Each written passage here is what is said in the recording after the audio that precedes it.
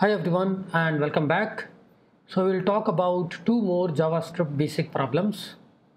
I faced these problems earlier and these are like basics and kind of same whatever we have done. You can see the staff list.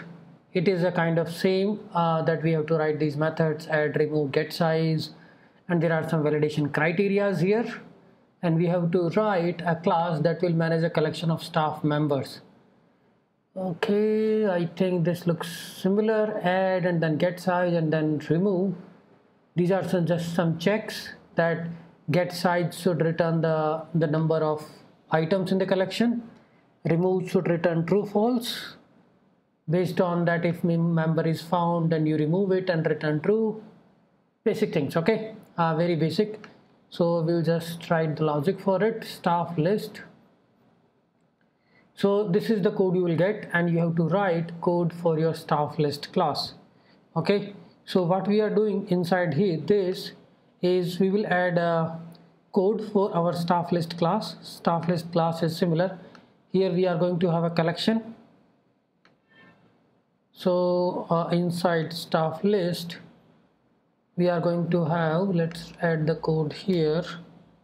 We are going to have a staff list which is initialized with empty array, and now we have these same methods: add, remove. Okay, and then there is another method, get size. Get size is nothing but it is going to return this dot staff list dot length. That's it. Remove will take name, and first we need to check if this name is available in our staff list or not, right? So this dot staff list dot find, we can use the find method to check if any of the property, any of the object inside this array of staff list contains the name which is equal to this name. If it is found, right? Found means if it is true, then we have to remove that element. And how we can remove? This dot staff list dot filter we can do, and we will just remove that property which is matching, which is not matching with this name. It will remove that, and we have to return something. We can return true because we are able to delete this. Otherwise, if the name is not found, return false. Okay, now addition. We are just adding based on the name and age. If you just see the explanation here, we are adding name and age, and there are validation. Greater than 20, then only do this. If it is less than 20, then throw this message. So we will just add this in the condition. So we are getting name and age. If we can just convert it into a number. If age is greater than 20, then we are good. What we can do is this dot staff list dot push. We are actually pushing one object, name and age. Otherwise, what we will do is we are going to throw an error. So how we do it? Throw new error, and inside error just put the message. That's it.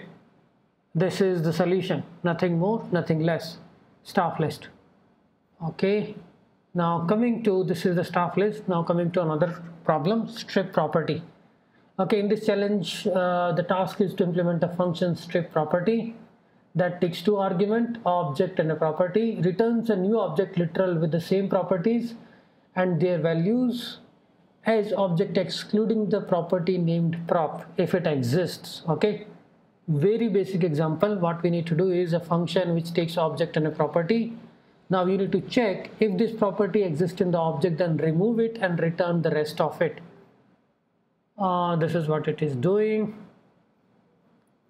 So we need to write a simple method, and here we are going to write strip property. I have already written the logic because it is very basic. What the logic here is, I will explain that first. before talking about this. So there is a constant object. Okay, let's say random object. Here we have A60 and B70. What if you wanted to remove the property A? What all other methods are there? This is one, object dot A, right? But I don't use it. What are the other ways to do it? Is you can use spread operator. So this is your object. What you can do if you wanted to remove the property A,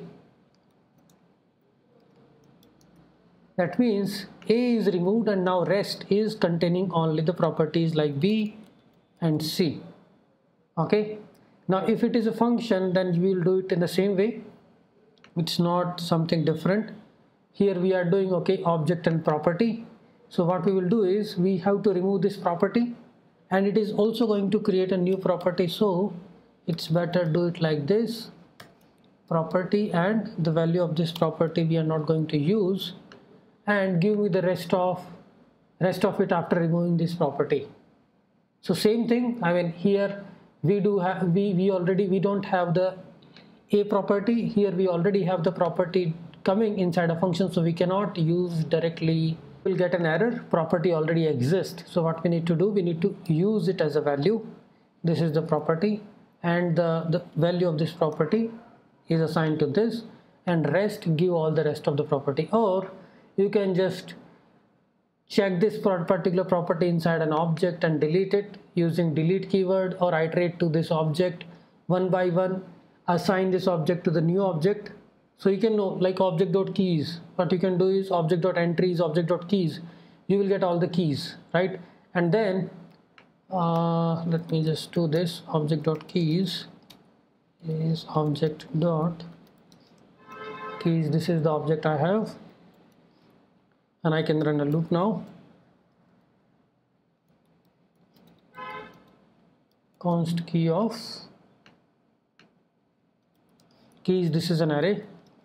So I have to create another object. So what I will do is const obj2, it's an empty object. So I will just check if key is equal to the prop which you are passing.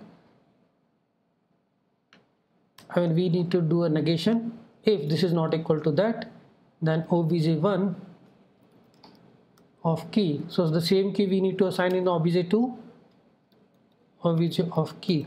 So it's doing nothing but it is creating the another object with same set of keys,